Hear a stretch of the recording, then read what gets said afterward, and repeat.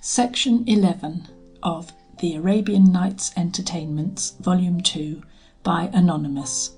The Story of the Barber's Fifth Brother. Al-Naskar, as long as our father lived, was very lazy. Instead of working, he used to beg in the evening and live upon what he got. Our father died at a very old age and left among us 700 dirhams. We divided equally, so that each of us had 100 for his share. Al-Naskar, who had never before possessed so much money, was much perplexed to know what he should do with it. He consulted a long time with himself, and at last resolved to lay it out in glassware, which he bought of a wholesale dealer. He put all in an open basket, and sat with it before him and his back against a wall, in a place where he might sell it. In this posture, with his eyes fixed on his basket, he began to meditate, during which he spoke as follows: "This basket cost me 100 dirhams, which is all I have in the world. I shall make 200 of them by retailing my glass, and of these 200, which I will again lay out in glassware, I shall make 400, and going on thus, I shall at last make 4,000 dirhams. Of 4,000 I shall easily make 8,000, and when I come to 10,000, I will leave off selling glass and turn jeweller. I will trade in diamonds, pearls, and all sorts of precious stones. Then, when I am as rich as I can wish, I will buy a fine mansion, a great estate, slaves, eunuchs, and horses. I will keep a good house and make a great figure in the world. I will send for all the musicians and dancers of both sexes in town. Nor will I stop here, for I will, by the favour of heaven, go on till I get 100,000 dirhams, and when I have amassed so much, I will send to demand the Grand Vizier's daughter in marriage, and represent to that minister that I have heard much of the wonderful beauty, understanding, wit, and all the other qualities of his daughter. In a word, that I will give him 1,000 pieces of gold the first night after we are married. And if the vizier be so uncivil as to refuse his daughter, which cannot be supposed, I will go and carry her off before his face, and take her to my house whether he will or no. As soon as I have married the Grand Vizier's daughter, I will buy her 10 young black eunuchs, the handsomest that can be had. I will clothe myself like a prince, and mounted upon a fine horse, with a saddle of fine gold, with housings of cloth of gold, finely embroidered with diamonds and pearls, I will ride through the city, attended by slaves before and behind. I will go to the vizier's palace in view of all the people, great and small, who will show me the most profound respect. When I alight at the foot of the vizier's staircase, I will ascend through my own people, ranged in files on the right and left, and the Grand Vizier, receiving me as his son-in-law, shall give me the right hand and set me above him, to do me the more honour. If this comes to pass, as I hope it will, 2 of my people shall each of them have a purse with 1,000 pieces of gold, which they shall carry with them. I will take one, and presenting it to the Grand Vizier, tell him, there is the 1,000 pieces of gold that I promised the first night of marriage. And I will offer him the other, and say to him, there is as much more, to show you that I am a man of my word, and even better than my promise. After such an action as this, all the world will talk of my generosity. I will return to my own house in the same pomp. My wife will send some officer to compliment me on account of my visit to the vizier, her father. I will honour the officer with a fine robe, and send him back with a rich present. If she send me a present, I will not accept it, but dismiss the bearer. I will not suffer her to go out of her apartment on any account whatever without giving me notice, and when I have a mind to come to her apartment, it shall be in such a manner as to make her respect me. In short, no house shall be better ordered than mine. I will be always richly clad. When I retire with my wife in the evening, I will sit on the upper seat. I will affect a grave air, without turning my head to one side or the other. I will speak little, and whilst my wife, beautiful as the full moon, stands before me in all her charms, I will make as if I did not see her. Her women about her will say to me, "Ah, dear lord and master, here is your spouse, your humble servant, before you, ready to receive your caresses, but much mortified that you do not vouchsafe to look upon her. She is wearied with standing so long. Bid her at least sit down." I will make no answer, which will increase their surprise and grief. They will prostrate themselves at my feet, and after they have for a considerable time entreated me to relent, I will at last lift up my head, give her a careless look, and resume my former posture. They will suppose that my wife is not handsomely enough dressed, and will carry her to her closet to change her apparel. At the same time I will get up and put on a more magnificent suit. They will return and address me as before, but I will not so much as look upon my wife till they have prayed and entreated as long as they did at first. Thus I will begin on the first day of marriage to teach her what she is to expect during the rest of her life. After the ceremonies of the marriage, I will take from one of my servants, who shall be about me, a purse of 500 pieces of gold, which I will give to the tire women, that they may leave me alone with my spouse. When they are gone, my wife shall go to bed first. Then I will lie down by her with my back towards her, and will not say one word to her all night. The next morning she will certainly complain of my contempt and of my pride to her mother, the Grand Vizier's wife, which will rejoice my heart. Her mother will come to wait upon me, respectfully kiss my hands, and say to me, "Sir," for she will not dare to call me son-in-law, for fear of provoking me by such a familiar style, "I entreat you not to disdain to look on my daughter, and refuse to come near her. I assure you that her chief delight is to please you, and that she loves you with all her soul." But in spite of all my mother-in-law can say, I will not answer her one word, but keep an obstinate gravity. Then she will throw herself at my feet, kiss them repeatedly, and say to me, "Sir, is it possible that you can suspect my daughter's virtue? You are the first man who ever saw her face. Do not mortify her so much. Do her the favour to look upon her, to speak to her, and confirm her in her good intentions to satisfy you in everything." But nothing of this shall prevail with me. Upon which my mother-in-law will take a glass of wine, and putting it in the hand of her daughter, my wife, will say, "Go, present him this glass of wine yourself. Perhaps he will not be so cruel as to refuse it from so fair a hand." My wife will come with the glass, and stand trembling before me, and when she finds that I do not look towards her, but that I continue to disdain her, she will say to me, with tears in her eyes, "My heart, my dear soul, my amiable lord, I conjure you, by the favours which heaven heaps upon you, to receive this glass of wine from the hand of your most humble servant." But I will not look upon her still, nor answer her. "My charming spouse," will she say, redoubling her tears, and putting the glass to my mouth, "I will never cease till I prevail with you to drink." Then, wearied with her entreaties, I will dart a terrible look at her, shake my hand in her face, and spurn her from me with my foot."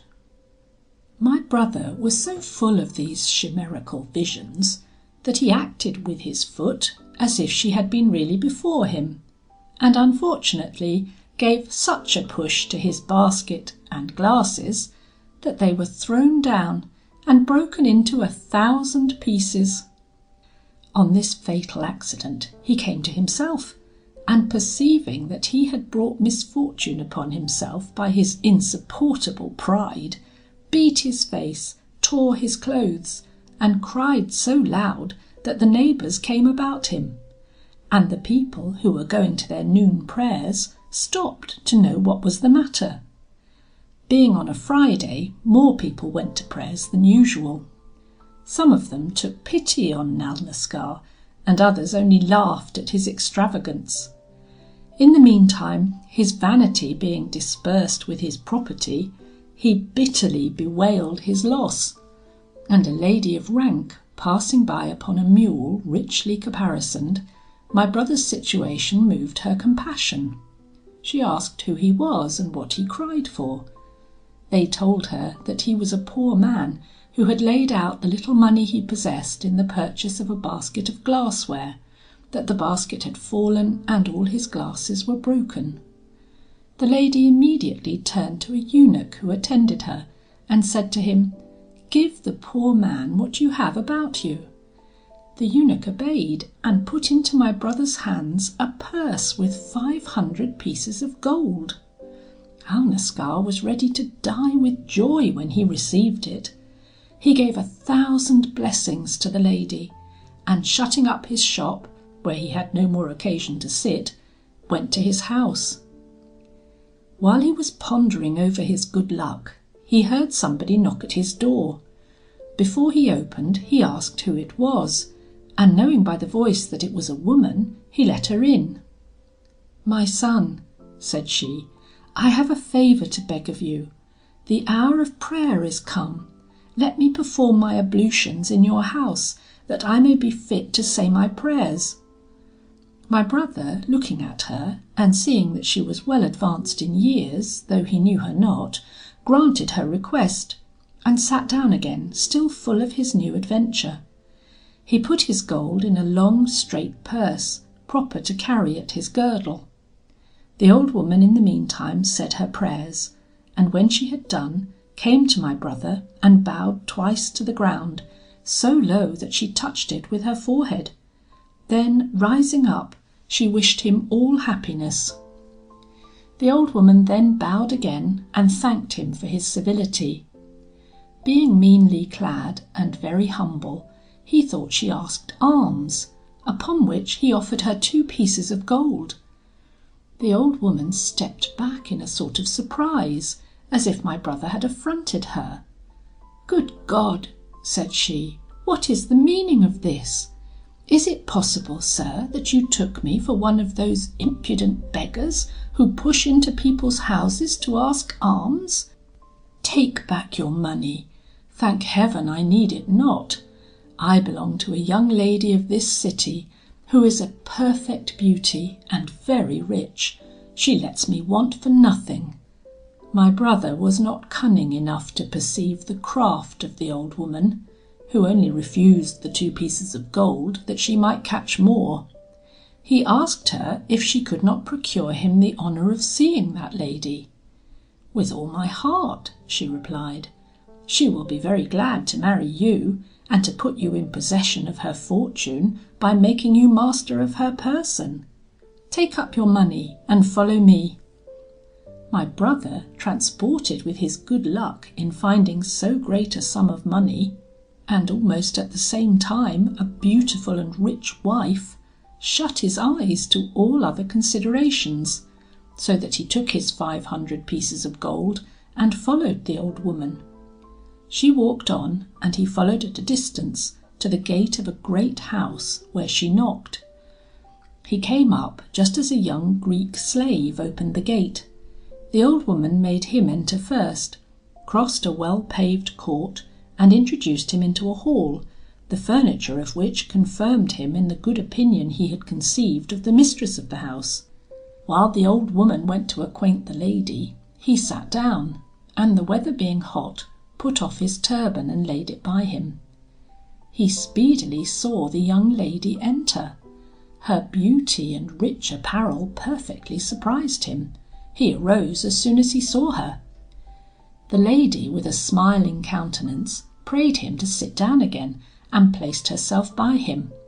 She told him she was very glad to see him, and after having spoken some engaging words, said, "We do not sit here at our ease. Come, give me your hand." At these words she presented him hers, and conducted him into an inner chamber, where she conversed with him for some time. She then left him, saying that she would be with him in a moment. He waited for her, but instead of the lady, came in a great black slave, with a scimitar in his hand, and looking upon my brother with a terrible aspect, said to him fiercely, "What have you to do here?" Alnaschar was so frightened that he had no power to answer. The black stripped him, carried off his gold, and gave him several flesh wounds with his scimitar. My unhappy brother fell to the ground, where he lay without motion, though he had still the use of his senses. The black, thinking him to be dead, asked for salt. The Greek slave brought him a basinful. They rubbed my brother's wounds with it, but he had so much command of himself, notwithstanding the intolerable pain it put him to, that he lay still without giving any sign of life. The black and the Greek slave having retired, the old woman, who had enticed my brother into the snare, came and dragged him by the feet to a trapdoor, which she opened, and threw him into a place underground, among the bodies of several other people who had been murdered. He perceived this as soon as he came to himself, for the violence of the fall had taken away his senses. The salt rubbed into his wounds preserved his life, and he recovered strength by degrees, so as to be able to walk. After 2 days he opened the trapdoor in the night, and finding in the court a place proper to hide himself in, continued there till break of day, when he saw the cursed old woman open the street gate, and go out to seek another victim. He stayed in the place some time after she was gone, that she might not see him, and then came to me for shelter, when he told me of his adventures. In a month's time he was perfectly cured of his wounds by medicines that I gave him, and resolved to avenge himself of the old woman, who had put such a barbarous cheat upon him. To this end he took a bag large enough to contain 500 pieces of gold, and filled it with pieces of glass. My brother fastened the bag of glass about him, disguised himself like an old woman, and took a scimitar under his gown. One morning he met the old woman walking through the town to seek her prey. He went up to her, and counterfeiting a woman's voice, said, "Cannot you lend me a pair of scales? I am newly come from Persia, have brought 500 pieces of gold with me, and would know if they are weight." "Good woman," answered the old hag, "you could not have applied to a fitter person. Follow me. I will conduct you to my son, who changes money, and will weigh them himself to save you the trouble. Let us make haste, for fear he should go to his shop." My brother followed her to the house where she carried him at first, and the Greek slave opened the door. The old woman took my brother to the hall, where she desired him to wait till she called her son. The pretended son came, and proved to be the villainous black slave. "Come, old woman," said he to my brother, "rise and follow me." Having spoken thus, he went before to conduct him to the place where he designed to murder him. Alnaschar got up, followed him, and drawing his scimitar, gave him such a dexterous blow behind on the neck that he cut off his head, which he took in one hand, and dragging the corpse with the other, threw them both into the place underground before mentioned. The Greek slave, who was accustomed to the trade, came presently with a basin of salt. But when she saw Alnaschar with his scimitar in his hand, and without his veil, she laid down the basin and fled. But my brother overtaking her, cut off her head also. The wicked old woman came running at the noise, and my brother seizing her, said to her, "Treacherous wretch, do not you know me?" "Alas, sir," answered she, trembling, "who are you? I do not remember that I ever saw you." "I am," replied he, "the person to whose house you came the other day, to wash and say your prayers. Hypocritical hag, do not you remember?" Then she fell on her knees to beg his pardon, but he cut her in 4 pieces. There remained only the lady, who knew nothing of what had passed. He sought her out, and found her in a chamber, where she was ready to sink when she saw him. She begged her life, which he generously granted. "Madam," said he, "how could you live with such wicked people as I have so justly revenged myself upon?" "I was," she answered, "wife to an honest merchant, and the old woman, whose wickedness I did not then know, used sometimes to come to see me. 'Madam,' said she to me one day, 'we have a wedding at our house, which you will be pleased to see if you will give us the honour of your company.' I was persuaded by her, put on my best apparel, and took with me 100 pieces of gold. I followed her. She brought me to this house, where the black has since kept me by force, and I have been 3 years here to my great sorrow." "By the trade which that cursed black followed," replied my brother, "he must have gathered together a vast deal of riches." "There is so much," said she, "that you will be made for ever if you can carry them off. Follow me, and you shall see them." Alnaschar followed her to a chamber, where she showed him several coffers full of gold, which he beheld with admiration.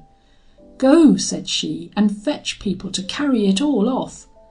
My brother went out, got 10 men together, and brought them with him, but was much surprised to find the gate open, the lady and the coffers gone, for she, being more diligent than he, had conveyed them all off and disappeared. However, being resolved not to return empty-handed, he carried off all the furniture of the house, which was a great deal more than enough to make up the 500 pieces of gold he had been robbed of. But when he went out of the house, he forgot to shut the gate. The neighbours, who saw my brother and the porters come and go, went and acquainted the magistrate, for they looked upon my brother's conduct as suspicious. Alnaschar slept well enough all night, but the next morning, when he came out of his house, 20 of the magistrate's men seized him. "Come along with us," said they, "our master would speak with you." My brother prayed them to have patience for a moment, and offered them a sum of money to let him escape. But instead of listening to him, they bound him and forced him to go with them. They met in the street an old acquaintance of my brother's, who stopped them a while, asked them why they had seized my brother, offered them a considerable sum to let him escape, and tell the magistrate they could not find him, but in vain. When the officers brought him before the magistrate, he asked him where he had the goods which he had carried home the preceding evening. "Sir," replied Alnaschar, "I am ready to tell you all the truth, but allow me first to have recourse to your clemency, and to beg your promise that I shall not be punished." "I give it you," said the magistrate.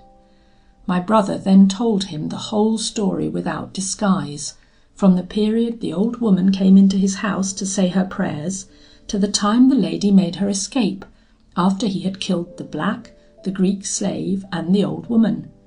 And as for what he had carried to his house, he prayed the judge to leave him part of it, for the 500 pieces of gold of which he had been robbed. The judge, without promising anything, sent his officers to bring off the whole, and having put the goods into his own warehouse, commanded my brother to quit the town immediately, and never to return, for he was afraid, if he had stayed in the city, he would have found some way to represent this injustice to the Caliph. In the meantime, Alnaschar obeyed without murmuring, and left that town to go to another. By the way, he met with highwaymen, who stripped him naked, and when the ill news was brought to me, I carried him a suit and brought him secretly into the town, where I took the like care of him as I did of his other brothers. End of section 11. Section 12 of The Arabian Nights Entertainments, Volume 2, by Anonymous. The story of the barber's sixth brother. I have now only to relate the story of my sixth brother, called Schacabac, with the hare lips. At first he was industrious enough to improve the 100 dirhams of silver which fell to his share, and went on very well. But a reverse of fortune brought him to beg his bread, which he did with a great deal of dexterity. He studied chiefly to get into great men's houses by means of their servants and officers, that he might have access to their masters and obtain their charity. One day, as he passed by a magnificent house, whose high gate showed a very spacious court, where there was a multitude of servants, he went to one of them and asked him to whom that house belonged. "Good man," replied the servant, "whence do you come that you ask me such a question?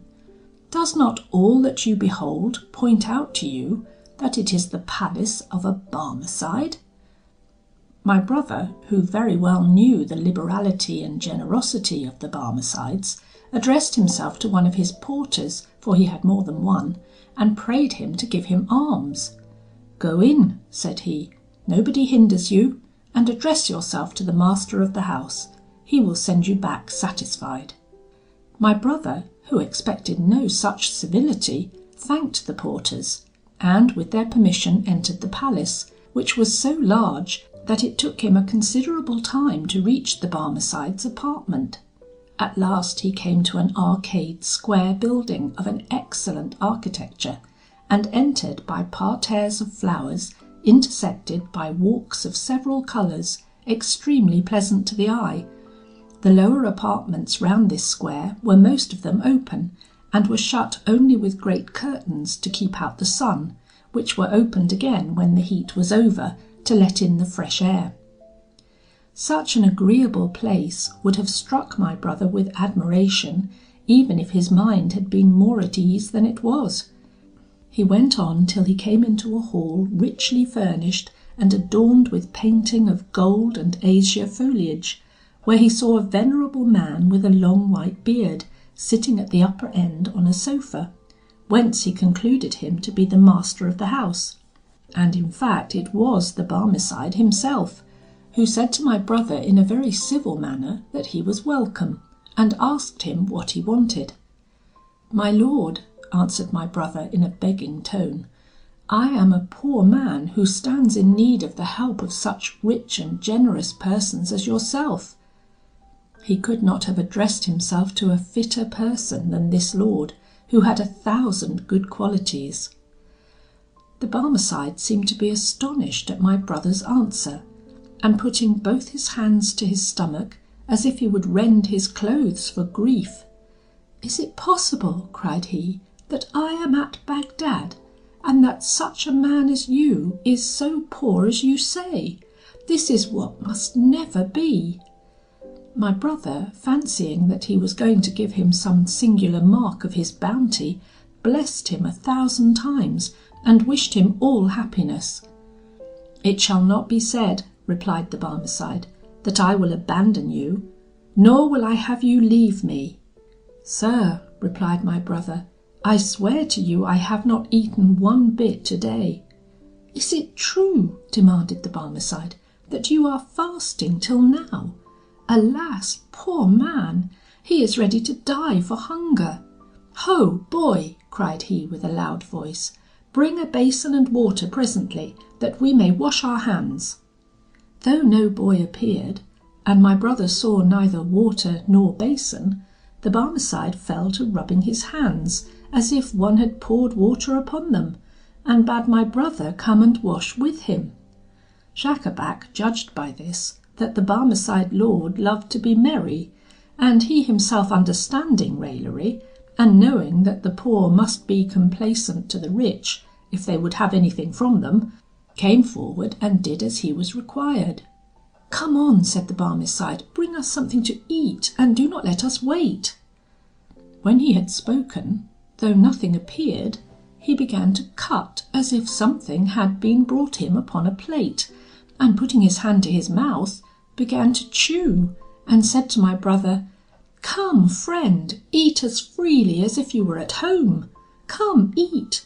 You said you were like to die of hunger, but you eat as if you had no appetite." "Pardon me, my lord," said Schacabac, who perfectly imitated what he did. "You see I lose no time, and that I play my part well enough." "How like you this bread?" said the Barmecide. "Do not you find it very good?" "Oh, my lord," replied my brother, who saw neither bread nor meat, "I have never eaten anything so white and so fine." "Eat your belly full," said the Barmecide. "I assure you the woman who bakes me this good bread cost me 500 pieces of gold to purchase her." The Barmecide, after having boasted so much of his bread, which my brother ate only in idea, cried, "Boy, bring us another dish." And though no boy appeared, "Come, my good friend," continued he, "taste this new dish, and tell me if ever you ate better mutton and barley broth than this." "It is admirably good," replied my brother, "and therefore you see I eat heartily." "You oblige me highly," resumed the Barmecide. "I conjure you then, by the satisfaction I have to see you eat so heartily, that you eat all up, since you like it so well."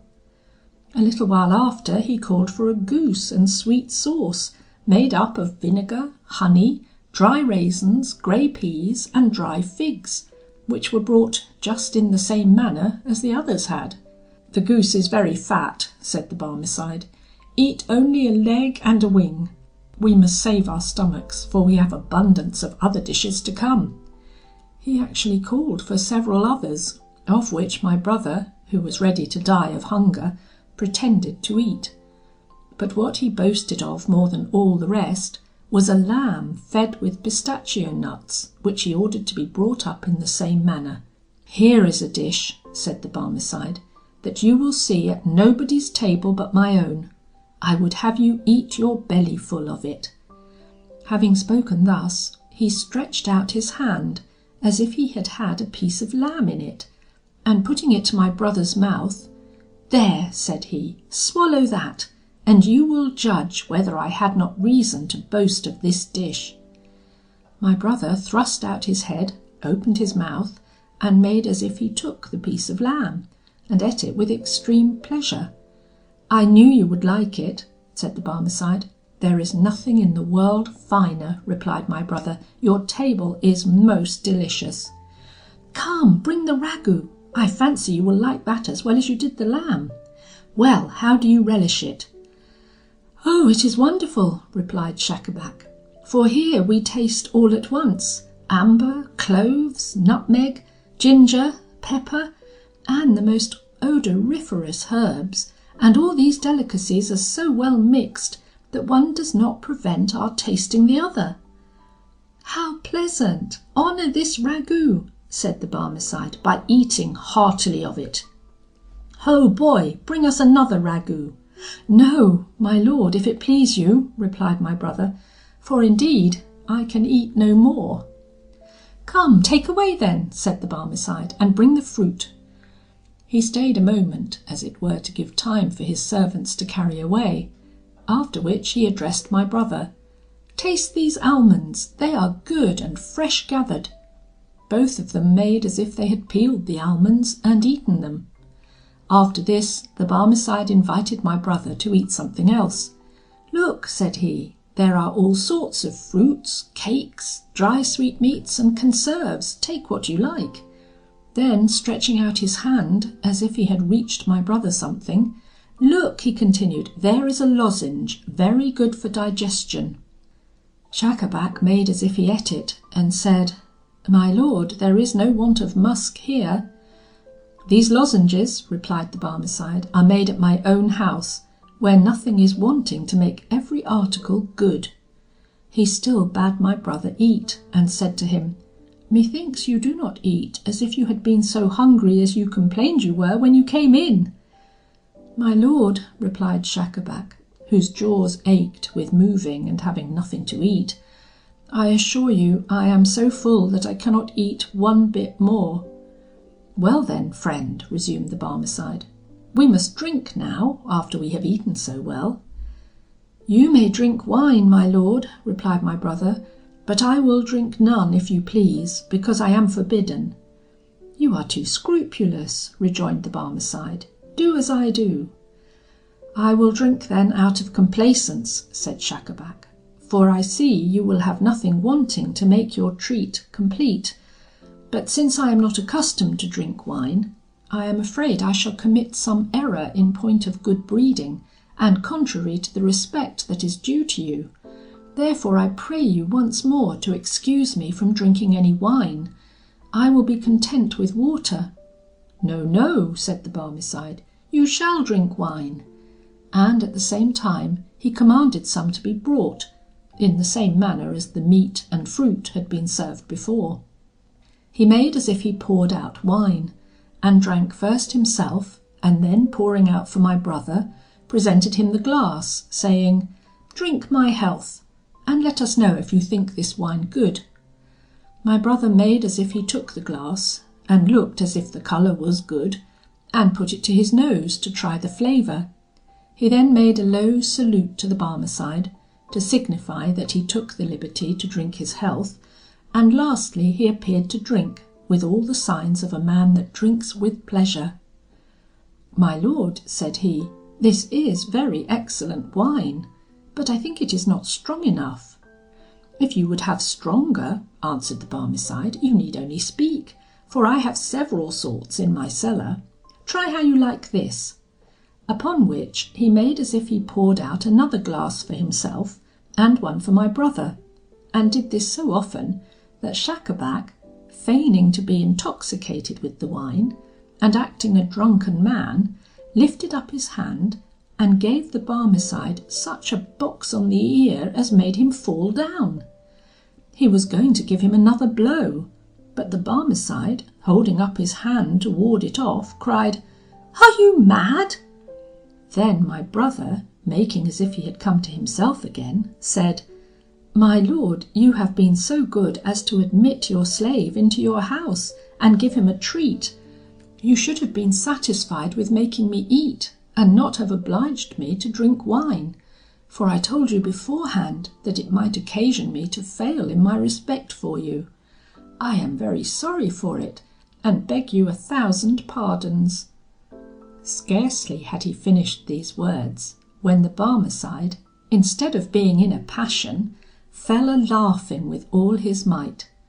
"I have been long," said he, "seeking a man of your character."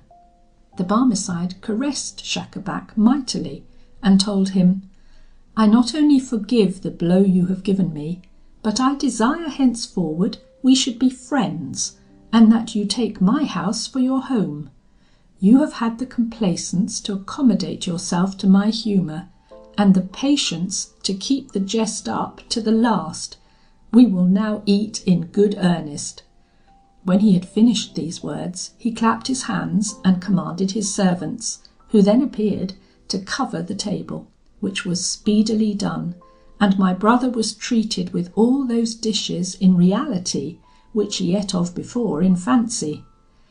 At last they cleared the table and brought in the wine, and at the same time a number of handsome slaves, richly apparelled, came and sung some agreeable airs to their musical instruments. In a word, Schacabac had all the reason in the world to be satisfied with the Barmecide's civility and bounty, for he treated him as his familiar friend, and ordered him a suit from his wardrobe.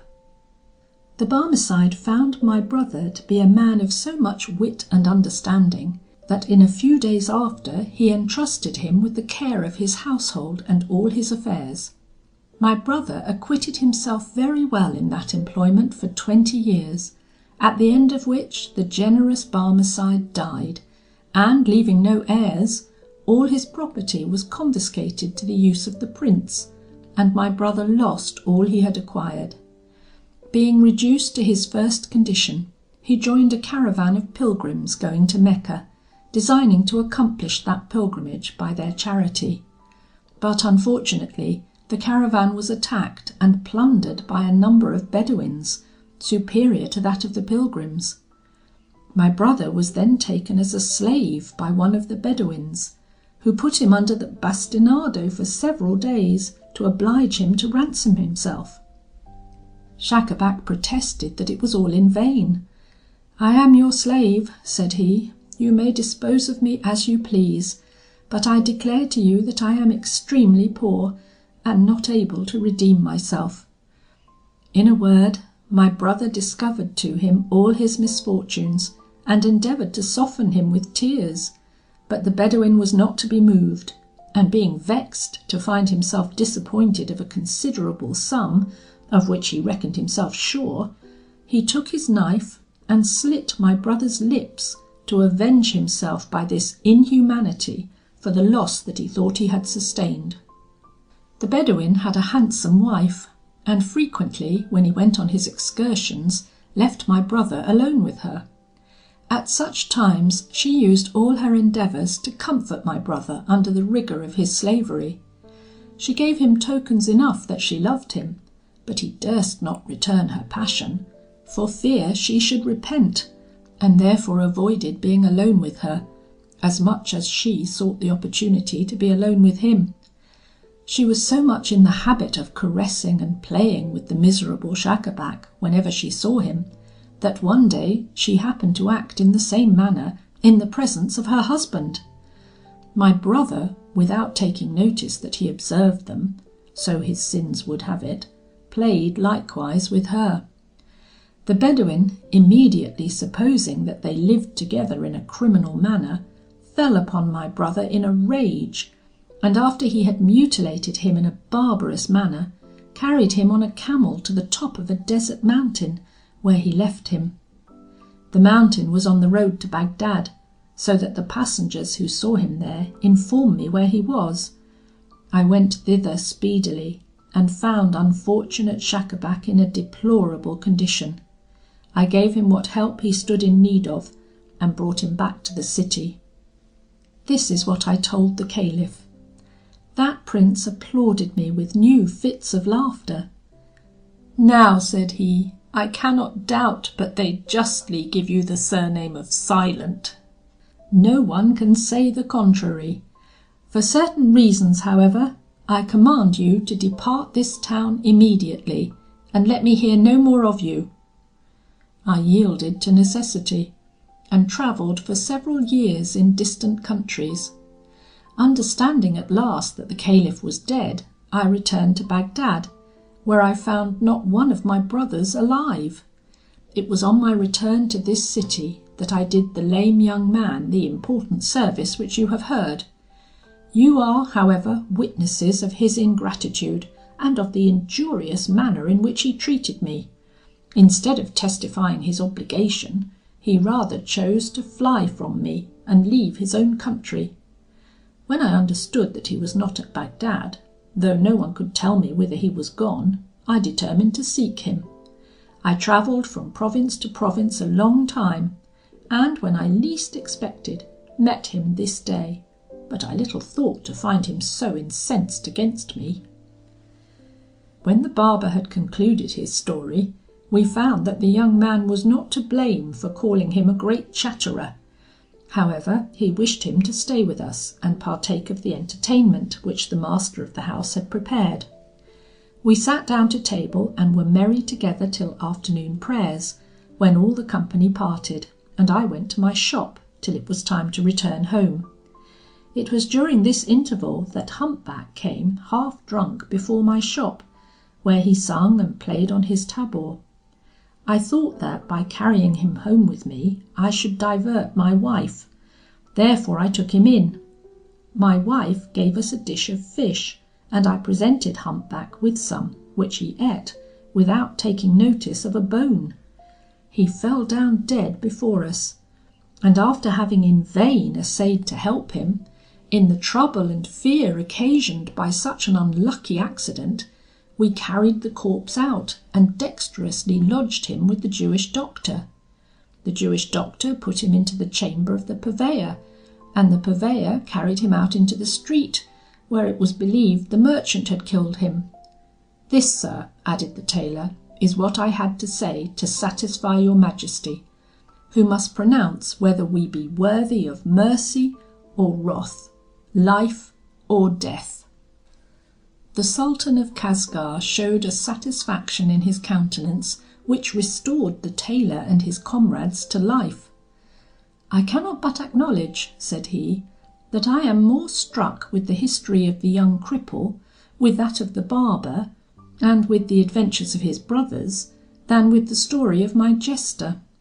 But before I send you all away, and we proceed to bury humpback, I should like to see the barber who is the occasion of my pardoning you.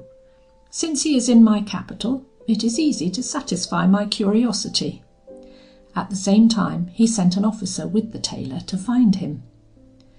The officer and the tailor went immediately and brought the barber, whom they presented to the Sultan. The barber was a venerable man about 90 years of age. His eyebrows and beard were white as snow, his ears hanging down, and his nose very long.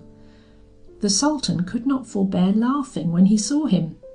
"Silent man," said he to him, "I understand that you know wonderful stories. Will you tell me some of them?" "Sir," answered the barber, "let us forbear the stories, if you please, at present. I most humbly beg your majesty to permit me to ask what that Christian, that Jew, that Mussulman, and that dead humpback, who lies on the ground, do here before your majesty?" The Sultan smiled at the barber's freedom, and replied, "Why do you ask?"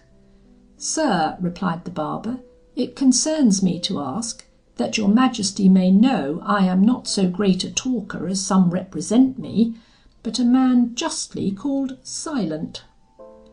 The Sultan commanded them to tell him the story of the humpback, which he seemed earnestly to wish for. When the barber heard it, he shook his head, as if he would say, there was something under this which he did not understand. "Truly," cried he, "this is a surprising story, but I wish to examine humpback a little nearer." He approached him, sat down on the ground, took his head between his knees, and after he had looked upon him steadfastly, fell into so great a fit of laughter, and had so little command of himself, that he fell backwards on the ground, without considering that he was before the Sultan of Kasgar. As soon as he came to himself, "It is said," cried he, "and not without reason, that no man dies without a cause. If ever any history deserved to be written in letters of gold, it is that of this humpback." At this all the people looked on the barber as a buffoon or an old dotard. "Silent man," said the Sultan, "why do you laugh?" "Sir," answered the barber, "I swear by your majesty's benevolence, that humpback is not dead. He is yet alive, and I shall be content to pass for a madman if I do not convince you this minute." So saying, he took a box wherein he had several medicines that he carried about him to use as occasion might require, and drew out a little phial of balsam, with which he rubbed humpback's neck a long time. Then he took out of his case a neat iron instrument, which he put betwixt his teeth, and after he had opened his mouth, he thrust down his throat a pair of small pincers, with which he took out a bit of fish and bone, which he showed to all the people. Immediately humpback sneezed, stretched forth his arms and feet, opened his eyes, and showed several other signs of life. The Sultan of Kasgar, and all who were witnesses of this operation, were less surprised to see humpback revive, after he had passed a whole night and great part of a day without giving any sign of life, than at the merit and capacity of the barber who performed this. and notwithstanding all his faults, began to look upon him as a great physician. The Sultan, transported with joy and admiration, ordered the story of Humpback to be written down, with that of the barber, that the memory of them might, as it deserved, be preserved for ever. Nor did he stop here, but that the tailor, Jewish doctor, purveyor, and Christian merchant might remember the adventure which the accident of Humpback had occasioned to them with pleasure, he did not send them away till he had given each of them a very rich robe, with which he caused them to be clothed in his presence. As for the barber, he honoured him with a great pension, and kept him near his person. End of section 12. Section 13 of The Arabian Nights Entertainments, Volume 2, by Anonymous. The history of Abu Hassan Ali ibn Bekar and Shams al-Nihar, favourite of Caliph Maroon al-Rashid. In the reign of the Caliph Haroun al-Rashid, there lived at Baghdad a druggist named Albusan ibn Thea, a very rich, handsome man. He had more wit and politeness than people of his profession generally possess. His integrity, sincerity, and good humour made him beloved and sought after by all sorts of people. The Caliph, who knew his merit, had entire confidence in him. He held him in such high esteem that he entrusted him to provide his favourite ladies with all the things they stood in need of. He chose for them their clothes, furniture, and jewels with admirable taste. His good qualities, and the favour of the Caliph, occasioned the sons of emirs and other officers of the first rank to be always about him. His house was the rendezvous of all the nobility of the court. Among the young lords that went daily to visit him was one whom he took more notice of than the rest, and with whom he contracted a particular friendship, called Abul Hassan Ali ibn Bekar, originally of an ancient royal family of Persia. This family had continued at Baghdad ever since the conquest of that kingdom. Nature seemed to have taken pleasure in endowing this young prince with the rarest qualities of body and mind. His face was so very beautiful, his shape so fine, his air so easy, and his physiognomy so engaging, that it was impossible to see him without immediately loving him. When he spoke, he expressed himself in terms proper and well chosen, with a new and agreeable turn, and his voice charmed all that heard him. He had, besides, so much wit and judgment, that he thought and spoke of all subjects with admirable exactness. He was so reserved and modest that he advanced nothing till after he had taken all possible care to avoid giving any ground of suspicion that he preferred his own opinion to that of others. Being such a person as I have represented him, we need not wonder that Ebn Thaher distinguished him from all the other young noblemen of the court, most of whom had the vices which composed the opposites to his virtues. One day, when the prince was with Ebn Thaher, there came a lady mounted on a piebald mule, in the midst of 10 female slaves who accompanied her on foot, all very handsome, as far as could be judged by their air, and through their veils, which covered their faces. The lady had a girdle of a rose colour, 4 inches broad, embroidered with pearls and diamonds of an extraordinary bigness, and for beauty it was easy to perceive that she surpassed all her women, as far as the full moon does that of 2 days old. She came to buy something, and as she wanted to speak to Ebn Thaher, entered his shop, which was very neat and spacious, and he received her with all the marks of the most profound respect, entreating her to sit down, and directing her to the most honourable place. In the meantime, the Prince of Persia, unwilling to lose such an opportunity of strewing his good breeding and gallantry, adjusted the cushion of cloth of gold for the lady to lean on, after which he hastily retired that she might sit down, and having saluted her by kissing the carpet under her feet, rose and stood before her at the lower end of the sofa.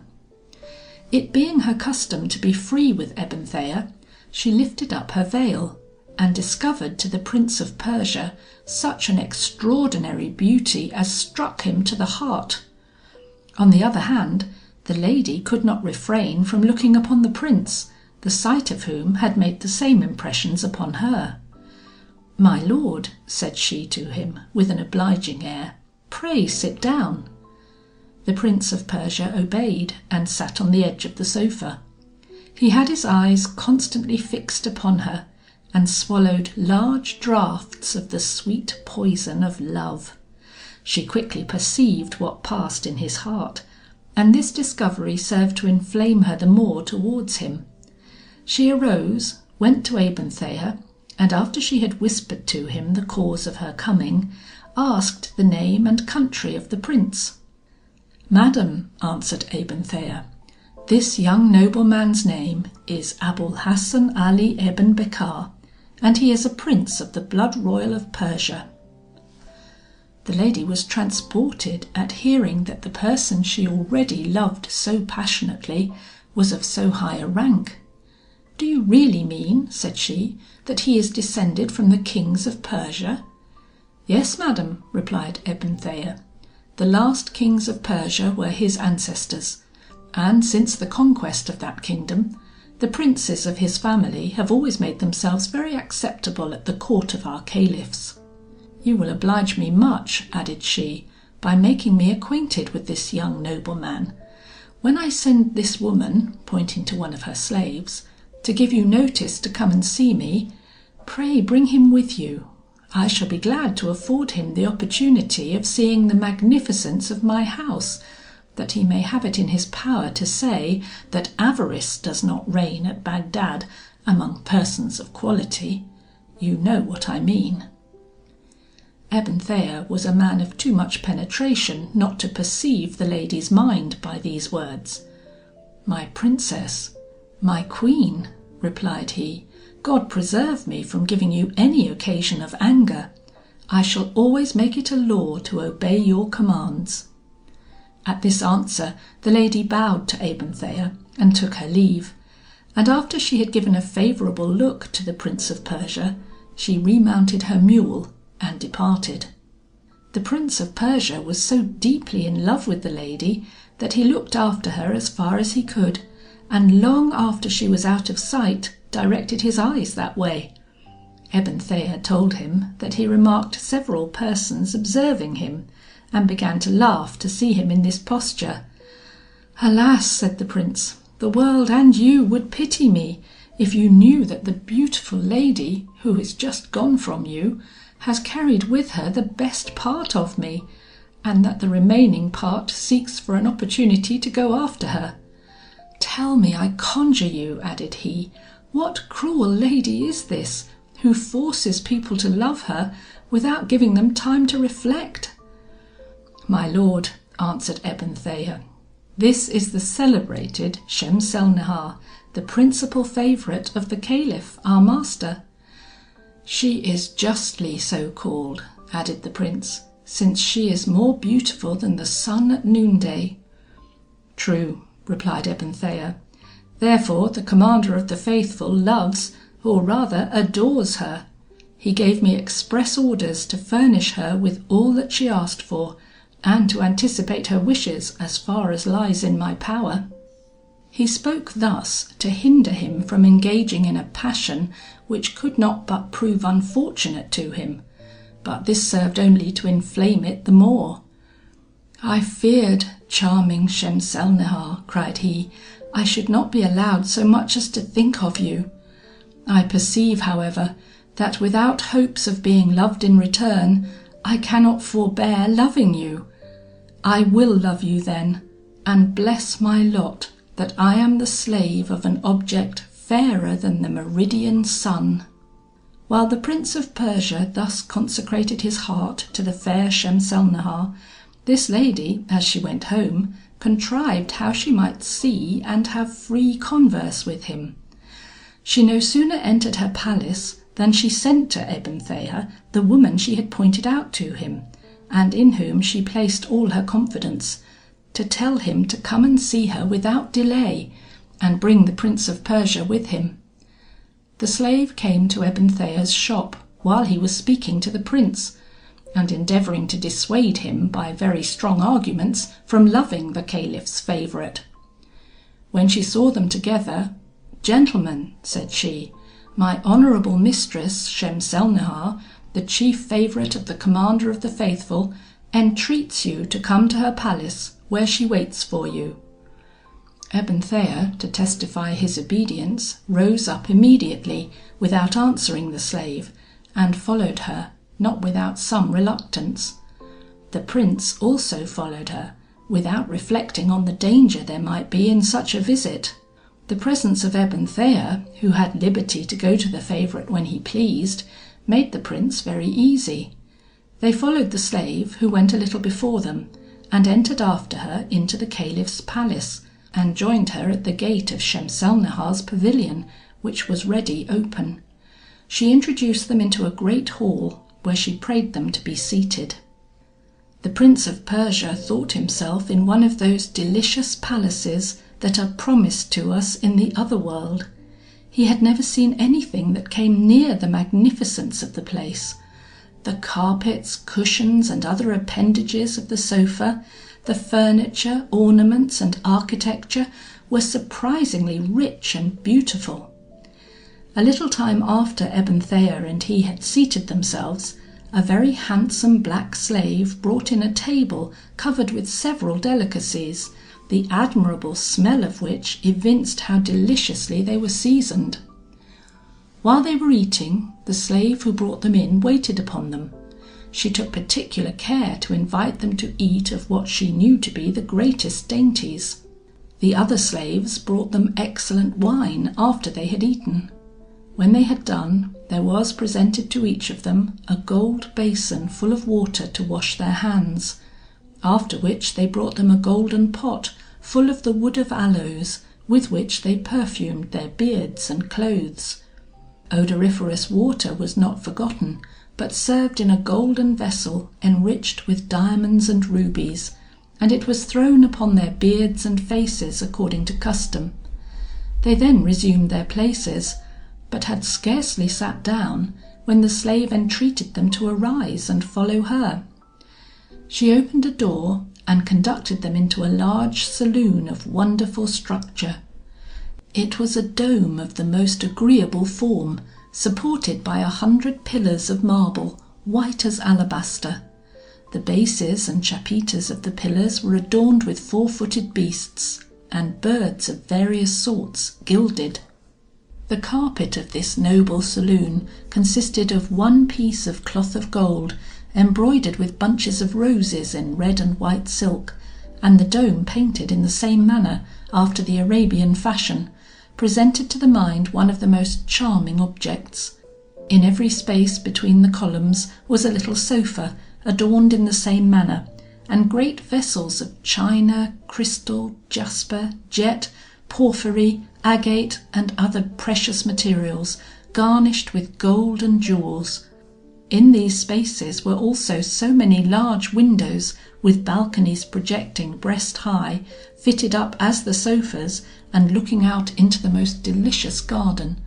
The walks were of little pebbles of different colours, of the same pattern as the carpet of the saloon, so that, looking upon the carpet within and without, it seemed as if the dome and the garden with all its ornaments had been upon the same carpet. The prospect was, at the end of the walks, terminated by 2 canals of clear water, of the same circular figure as the dome, one of which, being higher than the other, emptied its water into the lowermost, in form of a sheet, and curious pots of gilt brass, with flowers and shrubs, were set upon the banks of the canals at equal distances. Those walks lay betwixt great plots of ground planted with straight and bushy trees, where 1,000 birds formed a melodious concert, and diverted the eye by flying about and playing together or fighting in the air. The Prince of Persia and Ebn Thaher were a long time engaged in viewing the magnificence of the place, and expressed their surprise at everything they saw, especially the Prince, who had never beheld anything like it. Ebenthea, though he had been several times in that delicious place, could not but observe many new beauties. In a word, they never grew weary in admiring so many singularities, and were thus agreeably employed when they perceived a company of ladies, richly apparelled, sitting without, at some distance from the dome, each of them upon a seat of Indian plane wood, inlaid with silver filigree in compartments, with instruments of music in their hands, waiting for orders to play. They both went forward, and had a full view of the ladies, and on the right they saw a great court with a stair up from the garden, encompassed with beautiful apartments. The slave had left them, and being alone, they conversed together. "For you, who are a wise man," said the Prince of Persia, "I doubt not but you look with a great deal of satisfaction upon all these marks of grandeur and power. For my part, I do not think there is anything in the world more surprising. But when I consider that this is the glorious habitation of the lovely Shemselnihar, and that the greatest monarch of the earth keeps her here, I confess to you that I look upon myself to be the most unfortunate of all mankind, and that no destiny can be more cruel than mine, to love an object possessed by my rival, and that too in a place where he is so potent that I cannot think myself sure of my life one moment." Ebenthea, hearing the Prince of Persia speak, replied, "Sir, I wish you could give me as good assurance of the happy success of your passion as I can give you of the safety of your life. Though this stately palace belongs to the Caliph, who built it on purpose for Shemselnihar, and called it the Palace of Eternal Pleasures, and though it makes part of his own palace, yet you must know that this lady lives here at absolute liberty. She is not beset by eunuchs to be spies upon her. This is her private house, absolutely at her disposal.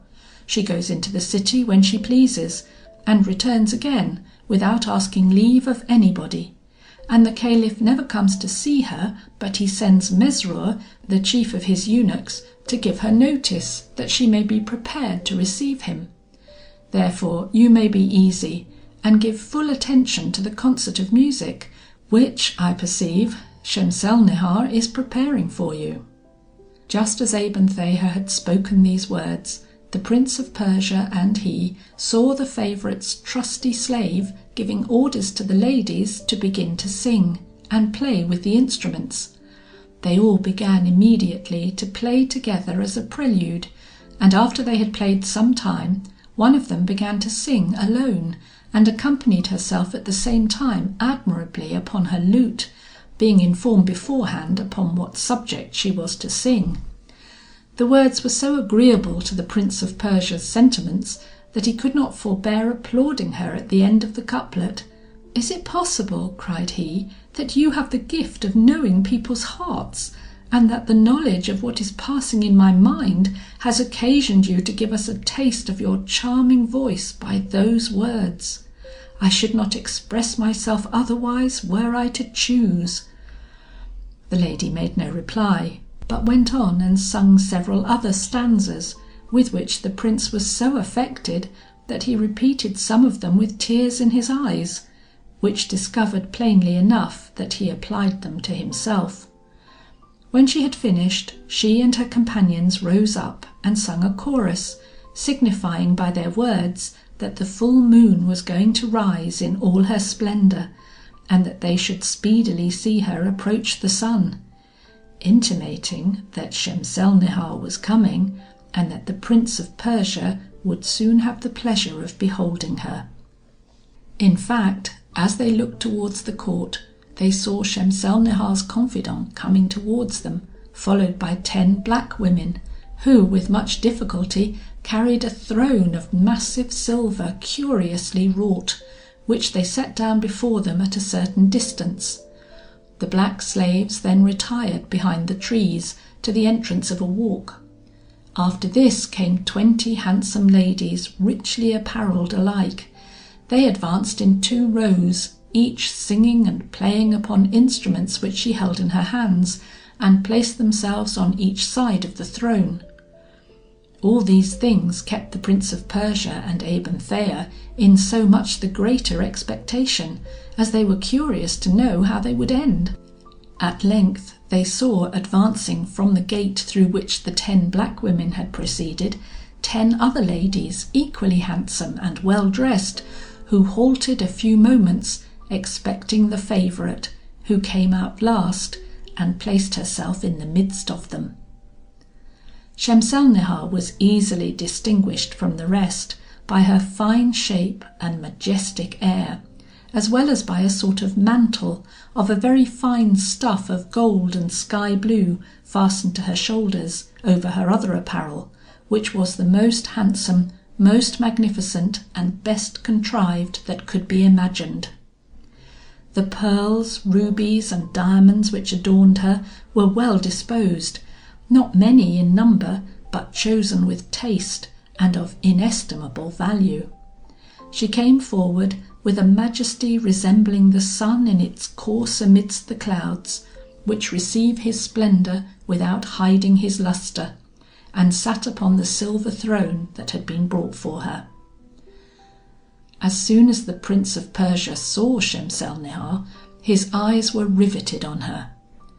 "We cease enquiring," said he to Abenthaer, "after what we seek, when once it is in view, and no doubt remains when once the truth is made apparent.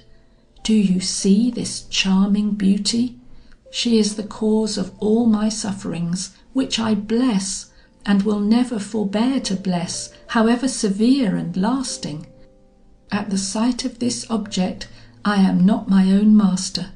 My soul is disturbed and rebels, and seems disposed to leave me. Go then, my soul, I allow thee, but let it be for the welfare and preservation of this weak body. It is you, cruel Abenthaer, who are the cause of this disorder in bringing me hither. You thought to do me a great pleasure, but I perceive I am only come to complete my ruin. Pardon me," he continued, interrupting himself. "I am mistaken. I would come, and can blame no one but myself." And at these words he burst into tears. "I am glad," said Abenthaer, "that you do me justice.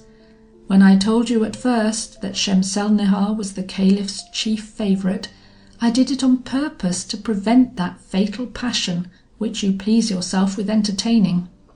All that you see here ought to disengage you, and you are to think of nothing but of acknowledging the honour which Shemselnihar has done you by ordering me to bring you with me.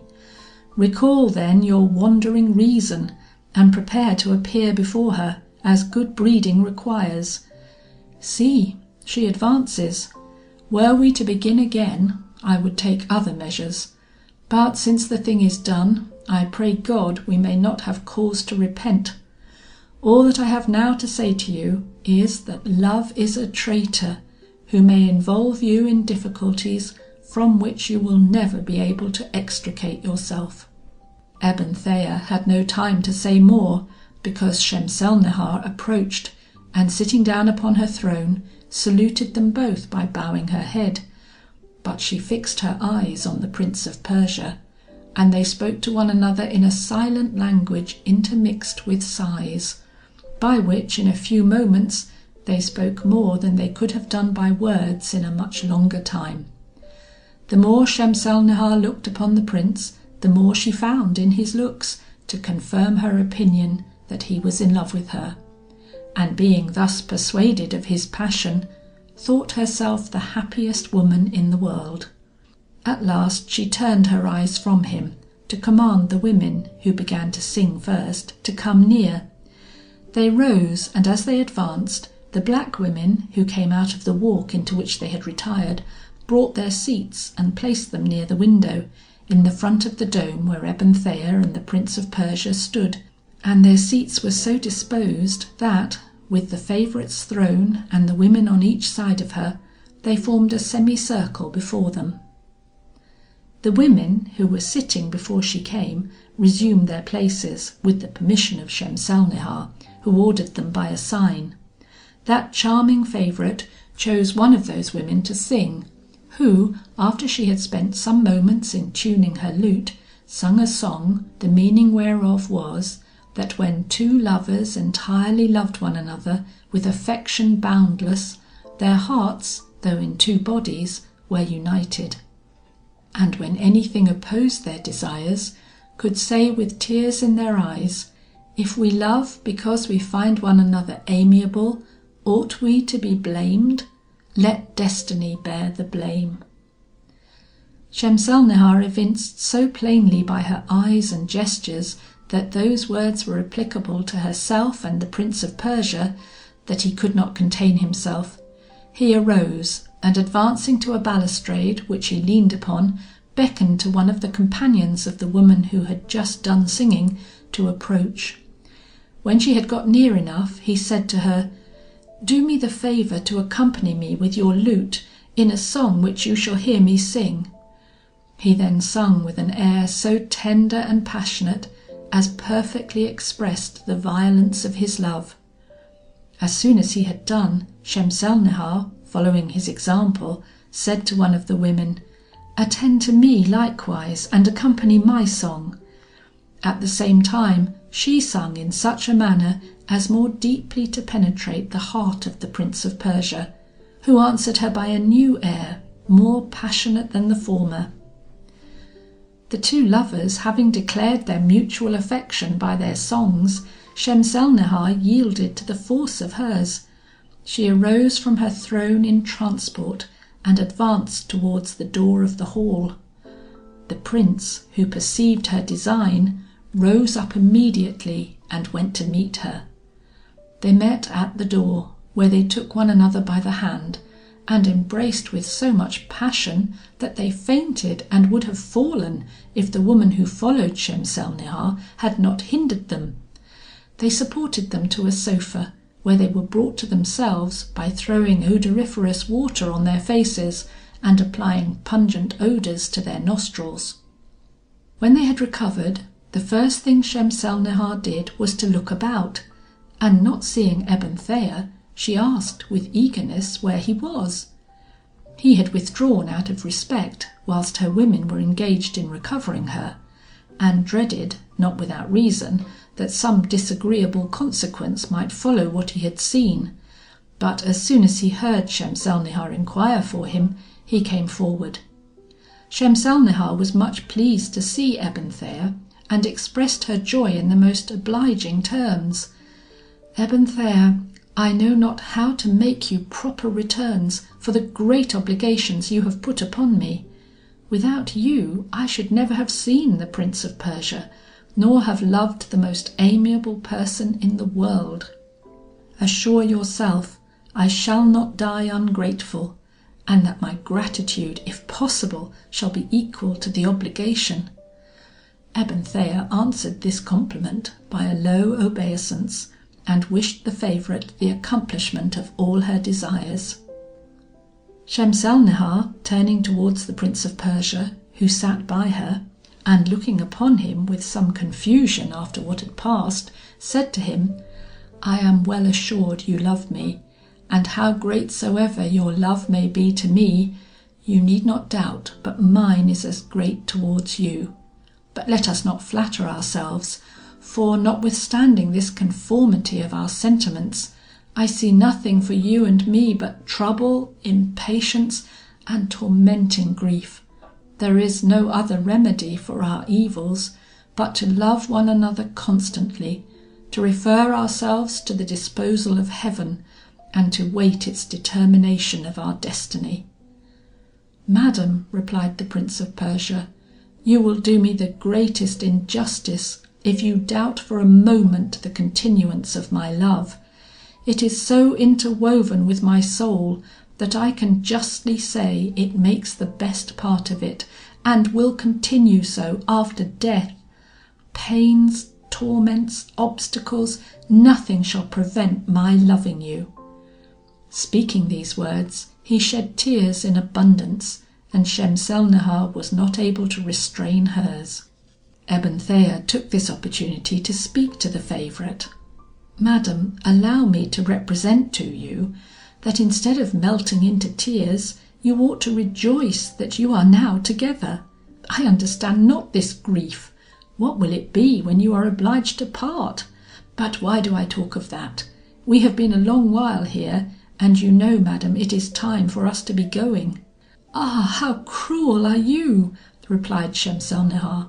"You who know the cause of my tears, have you no pity for my unfortunate condition? Oh, sad fatality! What have I done to subject myself to the severe law of not being able to join with the only person I love?" Persuaded as she was that Ebn Thayer spoke to her only out of friendship, she did not take amiss what he had said, but made a proper use of his intimation. She made a sign to the slave, her confidant, who immediately went out, and in a little time brought a collation of fruits upon a small silver table, which she set down betwixt her mistress and the Prince of Persia. Shemselnihar took some of the best, and presented it to the Prince, praying him to eat it for her sake. He took it, and put to his mouth that part which she had touched, and then he presented some to her, which she took and ate in the same manner. She did not forget to invite Ebn Thayer to eat with them, but he, thinking himself not safe in that place, and wishing himself at home, ate only out of complaisance. After the collation was taken away, they brought a silver basin with water in a vessel of gold, and washed together. They afterwards returned to their places, and 3 of the 10 black women brought each a cup of rock crystal full of exquisite wine upon a golden salver, which they placed before Shemselnihar, the Prince of Persia, and Ebn Thayer. That they might be the more private, Shemselnihar kept with her only 10 black women, with 10 others who began to sing and play upon instruments, and after she had sent away all the rest, she took up one of the cups, and holding it in her hand, sung some tender words, which one of her women accompanied with her lute. When she had done, she drank, and afterwards took up one of the other cups and presented it to the Prince, praying him to drink for love of her, as she had drunk for love of him. He received the cup with a transport of love and joy, but before he drank, he sung also a song, which another woman accompanied with an instrument, and as he sang, the tears fell from his eyes in such abundance that he could not forbear expressing in his song that he knew not whether he was going to drink the wine she had presented to him, or his own tears.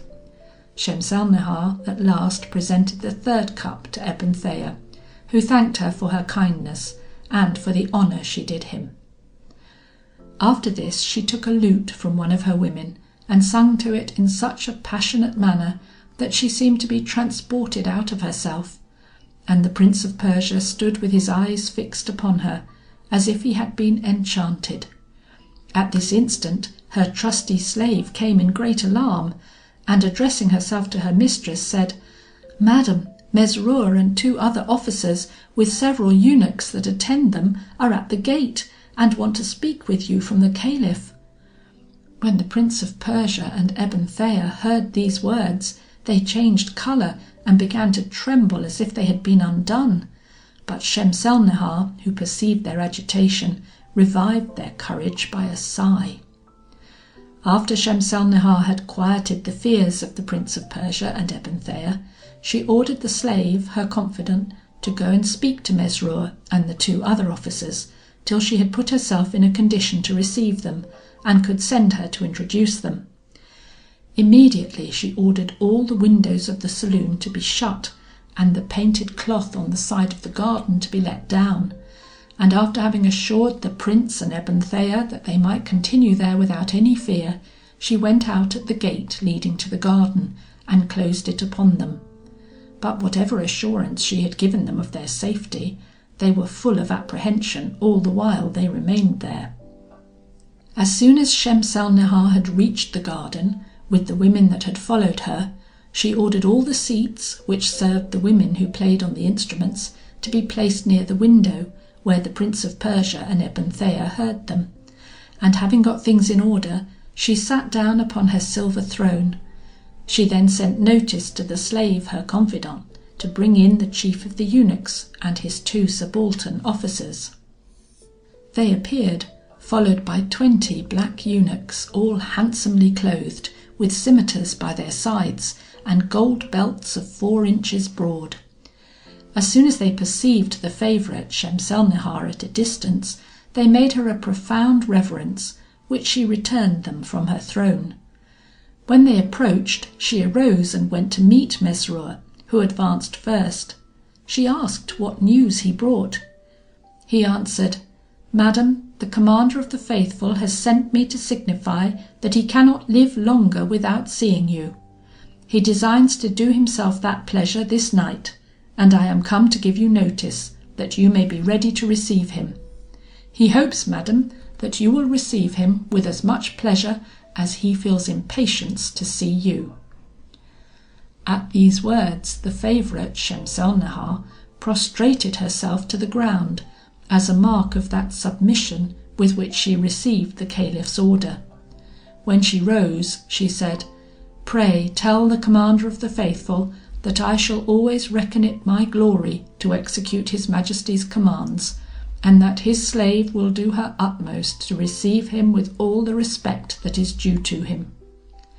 At the same time she ordered the slave, her confidant, to tell the black women appointed for that service to get the palace ready to receive the Caliph, and dismissing the chief of the eunuchs, said to him, "You see it requires some time to get all things ready, therefore I entreat you to curb his Majesty's impatience, that when he arrives he may not find things out of order."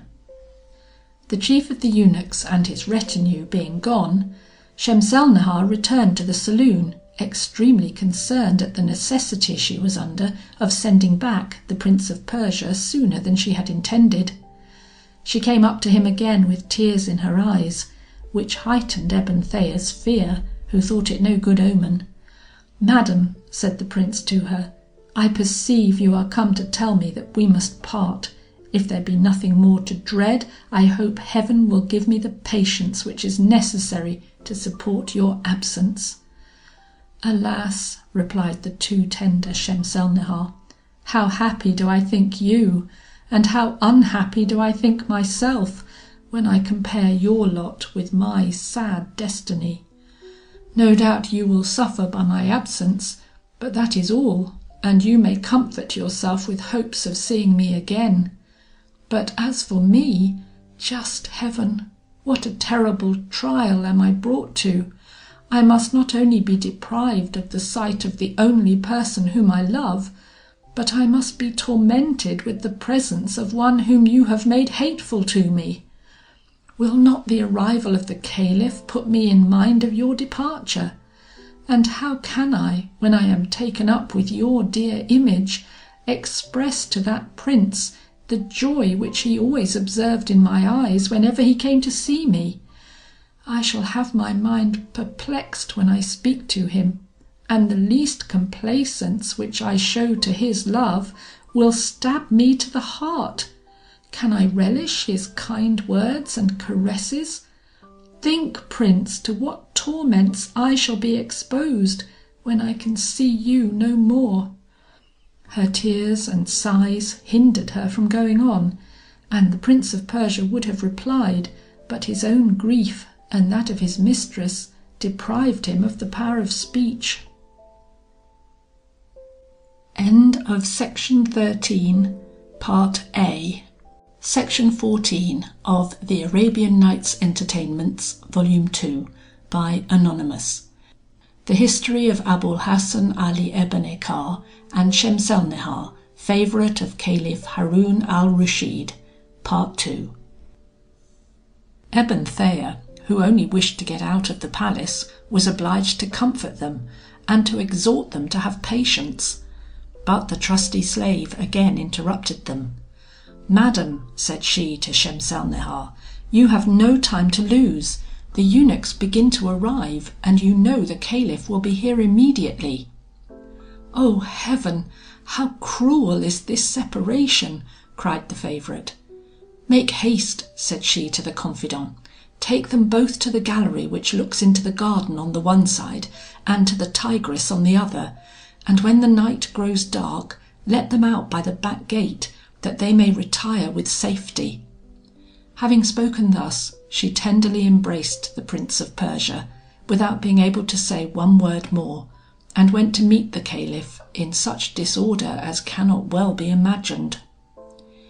In the meantime, the trusty slave conducted the Prince and Ebn Thaher to the gallery, as Shemselnihar had appointed, and left them there, assuring them, as she closed the door upon them, that they had nothing to fear, and that she would come for them when it was time. When Shemselnihar's trusty slave had left the Prince of Persia and Ebn Thaher, they forgot she had assured them they had nothing to apprehend. They examined the gallery, and were seized with extreme fear, because they knew no means of escape if the Caliph or any of his officers should happen to come there. A great light which they suddenly beheld through the lattices on the garden side caused them to approach them to see from whence it came. It was occasioned by 100 flambeaux of white wax, carried by as many young eunuchs. These were followed by more than 100 others, who guarded the ladies of the Caliph's palace, clothed and armed with scimitars in the same manner as those I spoke of before. And the Caliph came after them, betwixt Mesrour their captain on his right, and Vassif their second officer on his left hand. Shemselnihar waited for the Caliph at the entrance of a walk, accompanied by 20 women, all of surprising beauty, adorned with necklaces and earrings of large diamonds. They played and sung on their instruments, and formed a charming concert.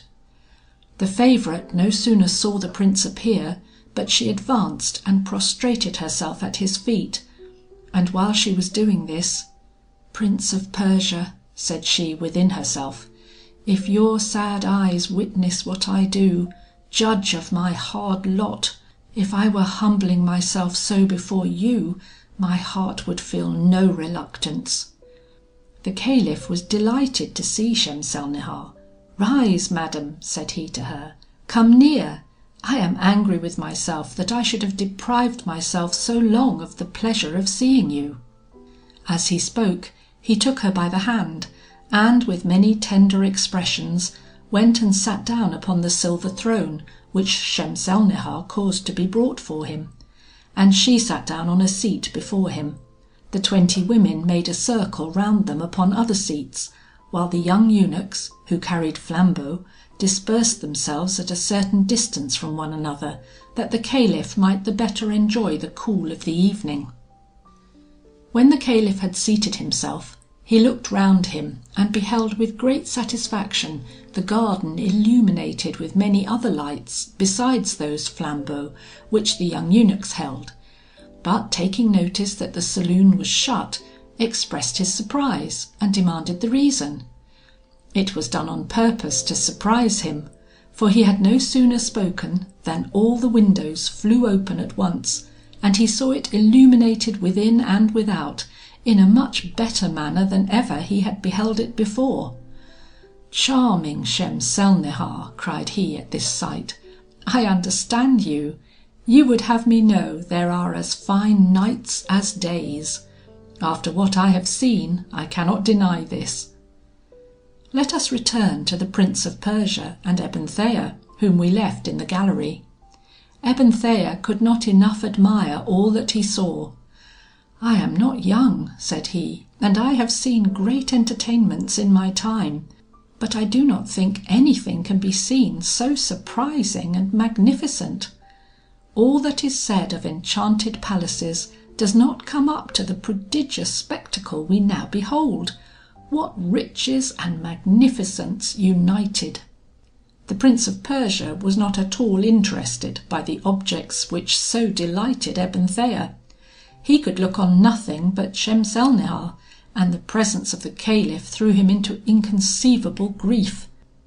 dear Ebn Thayer," he exclaimed, "would to God I had my mind as much at liberty to attend to those objects of admiration as you.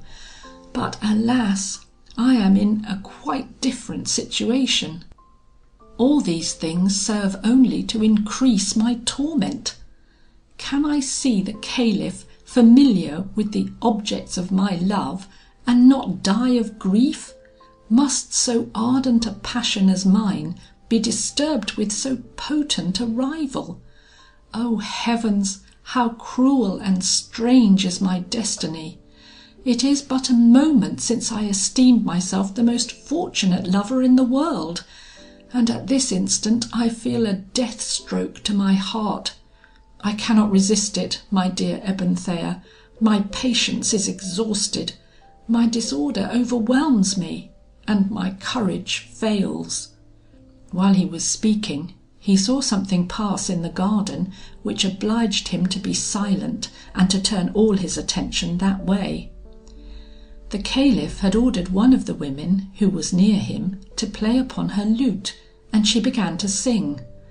The words she sung were very passionate, and the Caliph, persuaded that she sung thus by order of Shemselnihar, who had frequently entertained him with the like testimonies of her affection, interpreted them in his own favour. But this was not now Shemselnihar's meaning. She applied them to her dear Ali Ebn Becar, and was so sensibly touched with grief to have before her an object whose presence she could no longer enjoy, that she fainted and fell backwards upon her seat, which, having no arms to support her, she must have fallen, had not some of the women given her timely assistance, taken her up, and carried her into the saloon. Ebn Thayer, who was in the gallery, being surprised at this accident, turned towards the Prince of Persia, but instead of finding him standing and looking through the window as before, he was extremely amazed to discover him lying at his feet, motionless. This convinced him of the violence of the Prince's passion for Shemselnihar, and he admired that strange effect of sympathy which put him into a mortal fear on account of the place they were in. He did all he could to recover the Prince, but in vain. Ebn Thayer was in this perplexity when Shemselnihar's confidant opened the gallery door and entered out of breath, as one who knew not where she was. "Come speedily," cried she, "that I may let you out. All is in confusion here, and I fear this will be the last of our days." "Alas! how would you have us go?" replied Ebn Thayer with a mournful voice. "Approach, and see what a condition the Prince of Persia is in." When the slave saw him in a swoon, she ran for water and returned in an instant. At last the Prince of Persia, after they had thrown water on his face, recovered. "Prince," said Ebn Thayer to him, "we run the risk of perishing if we stay here any longer. Exert yourself therefore, let us endeavour to save our lives." He was so feeble that he could not rise alone. Ebn Thayer and the confidant lent him their hands, and supported him on each side. They reached a little iron gate which opened towards the Tigris, went out at it, and came to the side of a little canal which communicated with the river. The confidant clapped her hands, and immediately a little boat appeared and came towards them with one rower. Ali Ebn Becar and his comrade went aboard, and the confidant remained at the side of the canal. As soon as the Prince was seated in the boat, he stretched out one hand towards the palace, and laying the other on his heart, exclaimed with a feeble voice, "Dear object of my soul, receive my faith with this hand, while I assure you with the other that my heart shall for ever preserve the fire with which it burns for you." In the meantime the boatman rowed with all his might, and Shemselnihar's confidant accompanied the Prince of Persia and Ebn Thayer, walking along the side of the canal until they came to the Tigris, and when she could go no farther, she took leave of them and returned. The Prince of Persia continued very feeble. Ebn Thayer comforted him and exhorted him to take courage. "Consider," said he, that when we are landed we have a great way to walk before we reach my house, and I would not advise you to go to your palace, which is a great deal farther, at this hour and in this condition." At last they went out of the boat, but the Prince had so little strength that he could not walk, which put Ebn Thayer into great perplexity. He recollected he had a friend in the neighbourhood, and carried the Prince thither with great difficulty. His friend received him very cheerfully, and when he had made them sit down, he asked them where they had been so late. Ebn Thayer answered, "I heard this evening that a man who owed me a considerable sum of money was setting out on a long voyage. I lost no time to find him, and by the way I met with this young nobleman, to whom I am under 1,000 obligations. For knowing my debtor, he did me the favour to go along with me. We had a great deal of trouble to bring the man to reason. We have at length succeeded, and that is the cause of our being so late. In our return home, this good lord, to whom I am for ever bound to show all possible respect, was attacked by a sudden illness, which made me take the liberty to knock at your door, flattering myself that you would be pleased to lodge us this night." Ebn Thayer's friend took all this for truth, told them they were welcome, and offered the Prince of Persia, whom he knew not, all the assistance he could desire. But Ebn Thayer spoke for the Prince, and said that his distemper was of such a nature as to require nothing but rest. His friend understood by this that they desired to go to bed, upon which he conducted them to an apartment, where he left them. Though the Prince of Persia slept, he was interrupted by troublesome dreams, which represented Shemselnihar in a swoon at the Caliph's feet, and increased his affliction. Ebn Thayer was very impatient to be at home, and doubted not but his family was under great apprehension, because he never used to sleep out. He arose and departed early in the morning, after he had taken leave of his friend, who rose at break of day to prayers. At last he reached his house, and the first thing the Prince of Persia did, who had walked so far with much trouble, was to lie down upon a sofa, as weary as if he had been a long journey. Not being in a state to go to his own palace, Ebn Thayer ordered a chamber to be prepared for him, and sent to acquaint his friends with his condition and where he was. In the meantime he begged him to compose himself, to command in his house, and to dispose of all things as he pleased. "I thank you heartily for your obliging offers," said the Prince, "but that I may not be any ways troublesome to you, I conjure you to deal with me as if I were not at your house. I would not stay one moment if I thought my presence would incommode you in the least." As soon as Ebn Thayer had time to recollect himself, he told his family all that had passed at Shemselnihar's palace, and concluded by thanking God, who had delivered him from the danger he had been in. The Prince of Persia's principal domestics came to receive his orders at Ebn Thayer's house, and in a little time there arrived several of his friends, who had notice of his indisposition. Those friends passed the greatest part of the day with him, and though their conversation could not extinguish those melancholy ideas which were the cause of his trouble, yet it afforded him some relief. He would have taken his leave of Ebn Thayer towards the evening, but this faithful friend found him still so weak that he obliged him to stay till next day, and in the meantime, to divert him, gave a concert of vocal and instrumental music in the evening. But this concert served only to remind him of the preceding night, and renewed his trouble instead of assuaging it, so that next day his distemper seemed to increase. Upon this Ebn Thayer did not oppose his going home, but took care to accompany him, and when he was with him alone in his chamber, he represented to him all those arguments which might influence him to a generous effort to overcome his passion, which in the end would neither prove fortunate to himself nor to the favourite. "Ah, dear Ebn Thayer," exclaimed the Prince, "how easy is it for you to give this advice, but how hard for me to follow it! I am sensible of its importance, but am not able to profit by it. I have said already that I shall carry to the grave the love I bear to Shemselnihar." When Ebn Thaher saw that he could gain nothing upon the prince, he took his leave and would have retired.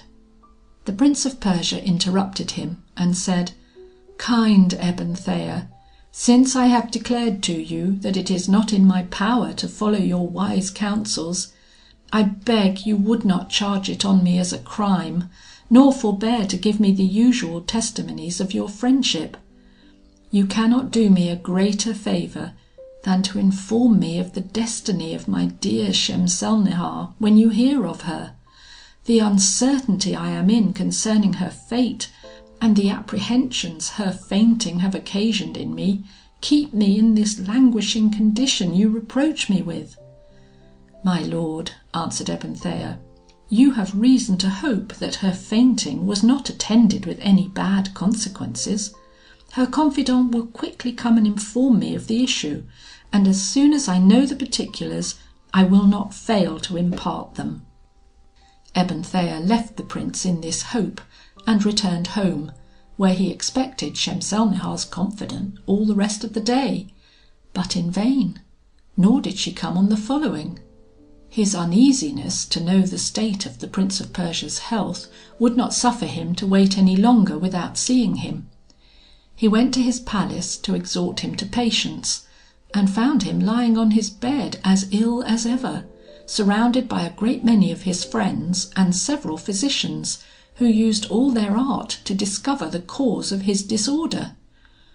As soon as he saw Ebn Thaher, he looked at him with a smile, to signify that he had two things to tell him: the one, that he was glad to see him; the other, how much the physicians, who could not discover the cause of his illness, were out in their reasonings. His friends and physicians retired one after another, so that Ebn Thaher, being alone with him, approached his bed to ask him how he had been since he had last seen him. "I must tell you," answered the prince, "that my passion, which continually gathers new strength, and the uncertainty of the lovely Shemselnihar's fate, augment my disorder every moment, and cast me into such a state as afflicts my kindred and friends, and breaks the measures of my physicians, who do not understand it. You cannot think," he added, "how much I suffer by seeing so many people about me, who importune me, and whom I cannot in civility put away. Your company alone relieves me.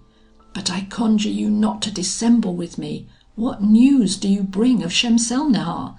Have you seen her confidant? What says she to you?" Ebn Thaher answered that he had not seen her yet. No sooner had he communicated to the Prince of Persia this sad intelligence, than the tears came into his eyes. He could not answer one word, his heart was so oppressed. "Prince," added Ebn Thaher, "suffer me to tell you that you are too ingenious in tormenting yourself. In the name of God, wipe away your tears. If any of your people should come in, they would discover you by this, notwithstanding the care you ought to take to conceal your thoughts." Whatever his judicious adviser could say, it was not possible for the prince to refrain from weeping. "Wise Ebn Thaher," said he, when he had recovered his speech, "I may indeed hinder my tongue from revealing the secrets of my heart, but I have no power over my tears upon such an alarming subject as Shemselnihar's danger. If that adorable and only object of my desires be no longer in the world, I shall not survive her a moment." "Reject so afflicting a thought," replied Ebn Thaher. "Shemselnihar is yet alive, you need not doubt it. If you have heard no news of her, it is because she could find no opportunity to send to you, and I hope you will hear from her today."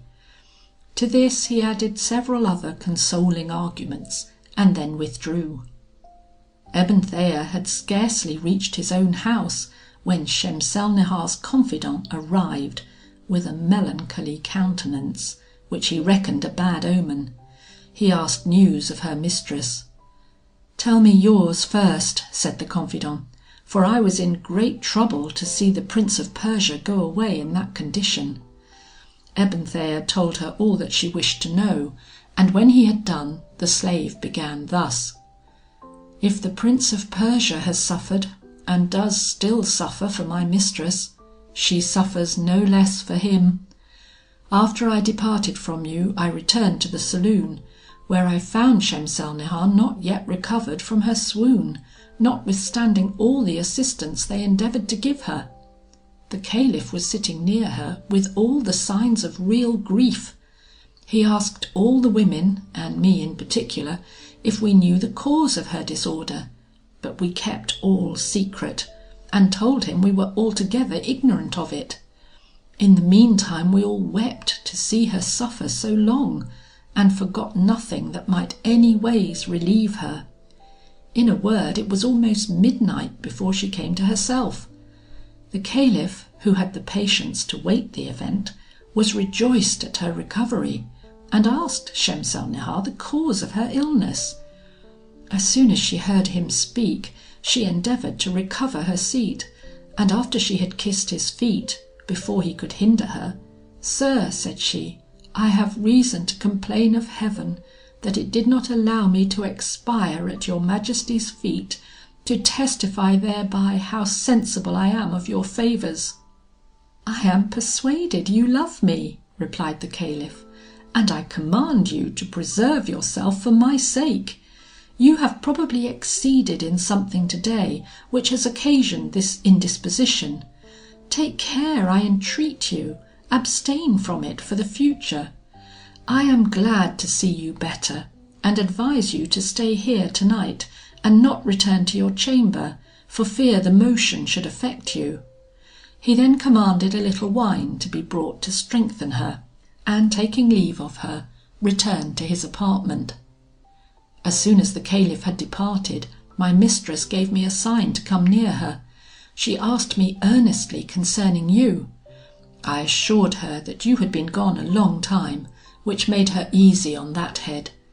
I took care not to speak of the Prince of Persia's fainting, lest she should fall into the same state, from which we had so much trouble to recover her. But my precautions were in vain, as you shall hear. "Prince," exclaimed she, "I henceforth renounce all pleasure, as long as I am deprived of the sight of you. If I have understood your heart right, I only follow your example. You will not cease to weep and mourn until I see you." At these words, which she uttered in a manner expressive of the violence of her passion, she fainted a second time in my arms. My companions and I were a long time recovering her. At last she came to herself, and then I said to her, "Madam, are you resolved to kill yourself, and to make us also die with you? I entreat you, in the name of the Prince of Persia, who is so deeply interested in your life, to preserve it." "I am much obliged to you," replied she, "for your care, your zeal, and your advice. But alas, they are useless to me. You are not to flatter us with any hopes, for we can expect no end of our torment but in the grave."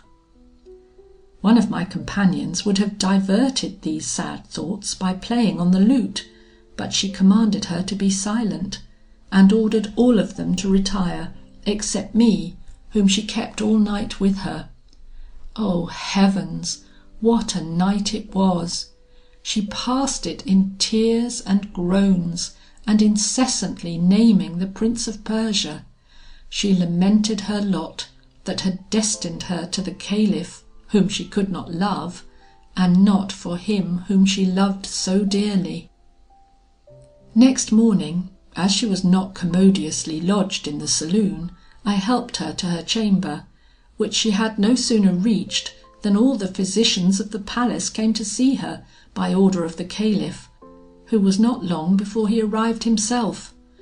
The medicines which the physicians prescribed to Shemselnihar were ineffectual, because they were ignorant of the cause of her malady, which was augmented by the presence of the Caliph. She got a little rest, however, this night, and as soon as she awoke, she charged me to come to you to learn some news of the Prince of Persia." "I have already informed you of his case," said Ebn Thayer. "So return to your mistress and assure her that the Prince of Persia waits for some account of her with an impatience equal to her own. Above all, exhort her to moderation and to overcome her feelings, for fear she should drop before the Caliph some word which may prove fatal to us all." "As for me," replied the confidant, "I confess I dread her transports. I have taken the liberty to tell her my mind, and am persuaded that she will not take it ill that I tell her this from you." Ebn Thayer, who had but just come from the Prince of Persia's lodgings, thought it not convenient to return so soon and neglect his own important affairs. He therefore went not till the evening. The Prince was alone, and no better than in the morning. "Ebn Thayer," said he to him as soon as he saw him, "you have doubtless many friends, but they do not know your worth, which you discover to me by your zeal, your care, and the trouble you give yourself to oblige me. I am confounded with all that you do for me with so much affection, and I know not how I shall be able to express my gratitude." "Prince," answered Ebn Thayer, "do not speak thus, I entreat you. I am ready, not only to give one of my eyes to save one of yours, but to sacrifice my life for you. But this is not the present business. I come to tell you that Shemselnihar sent her confidant to ask me about you, and at the same time to inform me of her condition. You may assure yourself that I said nothing but what might confirm the excess of your passion for her mistress, and the constancy with which you love her." Then Ebn Thayer gave him a particular account of all that had passed betwixt the trusty slave and him. The Prince listened with all the different emotions of fear, jealousy, affection, and compassion which this conversation could inspire, making, upon everything which he heard, all the afflicting or comforting reflections that so passionate a lover was capable of. Their conversation continued so long that the night was far advanced, so that the Prince of Persia obliged Ebn Thayer to stay with him. The next morning, as this trusty friend returned home, there came a woman to him whom he knew to be Shemselnihar's confidant, and immediately she spoke to him thus: "My mistress salutes you, and I am come to entreat you in her name to deliver this letter to the Prince of Persia." The zealous Ebn Thayer took the letter and returned to the Prince, accompanied by the confidant's slave. When Ebn Thayer entered the Prince of Persia's house with Shemselnihar's confidant, he prayed her to stay and wait for him a moment in the anteroom. As soon as the Prince saw him, he asked earnestly what news he had to communicate. "The best you can expect," answered Ebn Thayer. "You are as dearly beloved as you love. Shemselnihar's confidant is in your anteroom. She has brought you a letter from her mistress, and waits for your orders to come in." "Let her enter," cried the Prince with a transport of joy, and so saying sat up to receive her. The Prince's attendants retired as soon as they saw Ebn Thayer, and left him alone with their master. Ebn Thayer opened the door himself and brought in the confidant. The Prince knew her and received her with great politeness. "My lord," said she to him, "I am sensible of the affliction you have endured since I had the honour to conduct you to the boat which waited to bring you back, but I hope the letter I have brought will contribute to your cure." So saying, she presented him the letter. He took it, and after he had kissed it several times, opened it and read as follows. End of section 14.